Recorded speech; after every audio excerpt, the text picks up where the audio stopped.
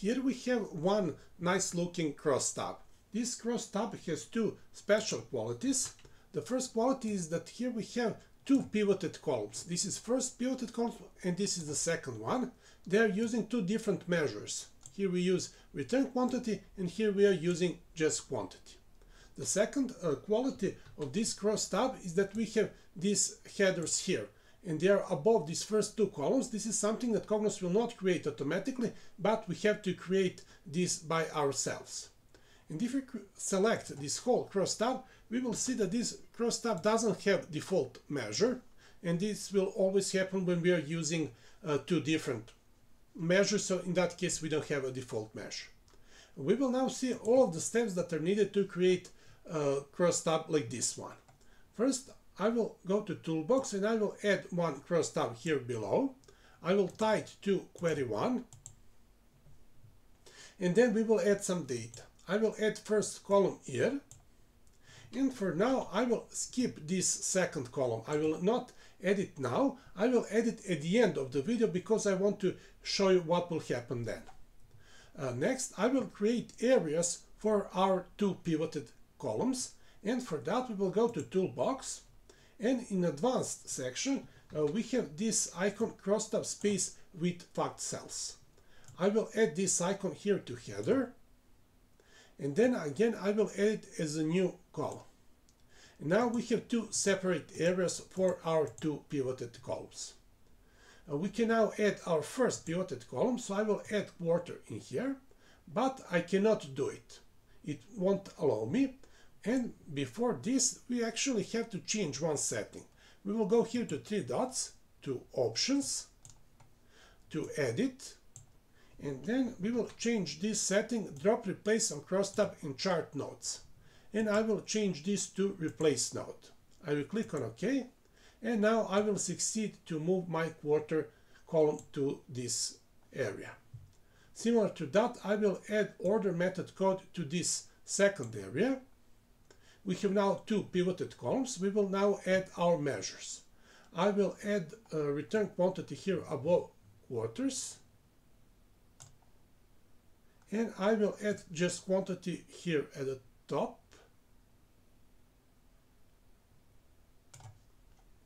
Okay. Okay, this will work.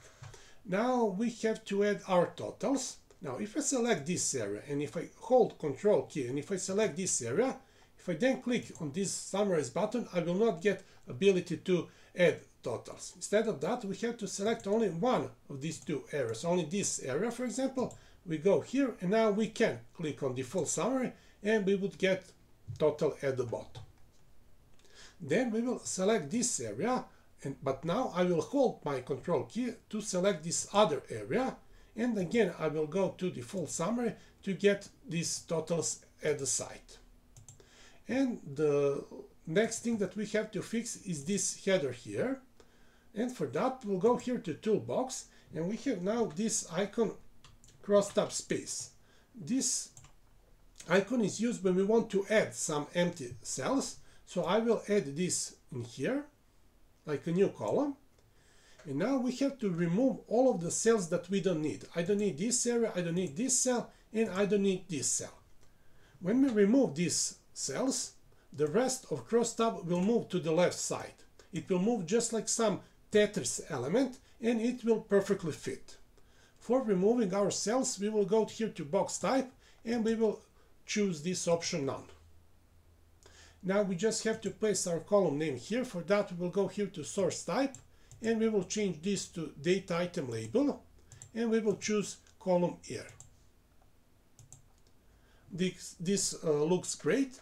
We now just have to add this second column leap year. I will go to my query.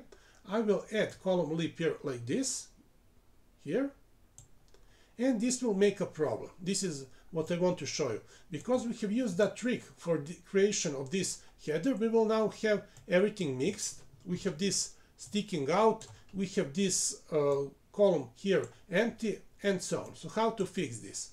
Well, again, we will go to Toolbox and we will choose crosstab space. We will add that crosstab space here because now we have two columns. So we need header for year and for leap year.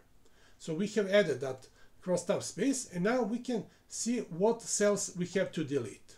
So I will select this cell, this area, and this area. This is something that I want to delete, and again I will choose none for box type, and now our crosstab is perfect. We just have to add column name here. So again we will choose date item label, and this time we will choose column leap year.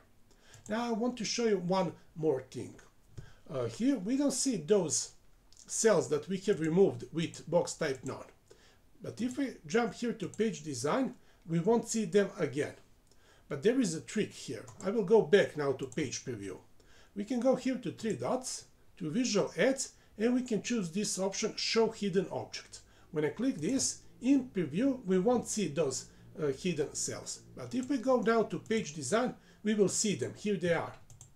So they are visible, and this is how we can reveal where our hidden cells are.